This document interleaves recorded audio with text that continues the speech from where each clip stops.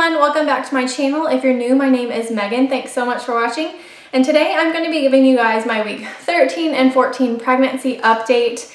And before I get into all that, I'm so sorry that I missed Thursday, Friday, and Saturday of Vlogmas, but last week was a little bit crazy. I was doing my first full week at the new office that I'm at, which is a 45-minute drive now instead of a 15-minute drive, unfortunately. And my husband was also out of town, so it was just a little bit hectic, but I am going to get back on track for you guys for this week. So make sure you are subscribed and hit the bell so that you don't miss any uploads, and also go follow me over on Instagram. So in week 13, according to the Bump app, baby was the size of a lemon and about 2.91 inches long and about 0.81 ounces. And then in week 14, baby was as big as a peach and almost doubled in weight to 1.5 ounces and the length to 3.39 inches. So that to me is a pretty significant weight gain. And of course this is just an estimate from Bump, but it's kind of cool to think like baby is steadily growing so much.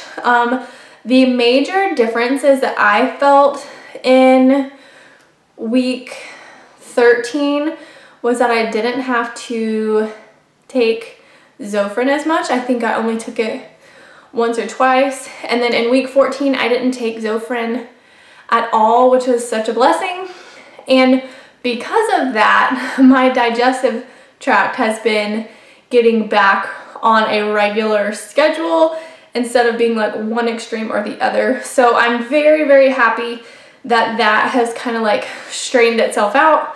The other thing that I noticed is I'm like a hungry hippo now, which I know like I'm supposed to be eating, but it's a big difference going from like feeling so horrible that you don't want to eat anything to now I just like can't stop eating.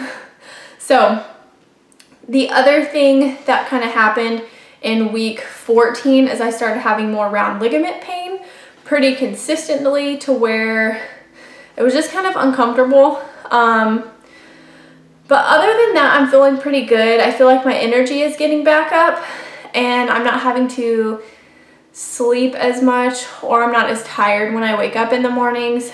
I'm not having to take a nap. Speaking of energy and all of that, my thyroid doctor actually upped my medication to 2.5 grains. I was taking 2 grain, and my thyroid levels, when she had them checked, they were actually pretty decent. My TSH I think was around 1, but typically if you are on thyroid meds, like the optimal level for TSH is supposed to be less than 1. Just because you are taking in the thyroid hormone and your body is not having to stimulate itself to make more. So realistically it should be less, but she said because baby is there, we do have to play with it a little bit and make sure that we don't cross the line into hyperthyroidism. But she said because I was feeling like really tired around 2 or 3 in the afternoon, that meant that I was showing signs of hypothyroidism. So that's why she kind of upped my dose. And ideally she wanted me to just take that extra half of a grain at lunchtime. But I'm such a baby and I cannot take pills, even if they're teeny tiny, without applesauce. I've just been taking everything in the morning and that seems to be working for me. I don't get that like sluggishness at 2 or 3 o'clock in the afternoon that often anymore. So everything is looking good there. And I meet with her again in, I think like early to mid-January to 1, get my blood work done again, and 2, I just have to call and go over that blood work results with her and make sure that we don't need to adjust my medication anymore. She said that in pregnancy you can require like 30% more thyroid hormone, so she just wants to make sure that we are keeping it in a good range for me and for baby, since baby is kind of using those hormones too in order to grow and be healthy and all that. So let's go ahead and look at the bump.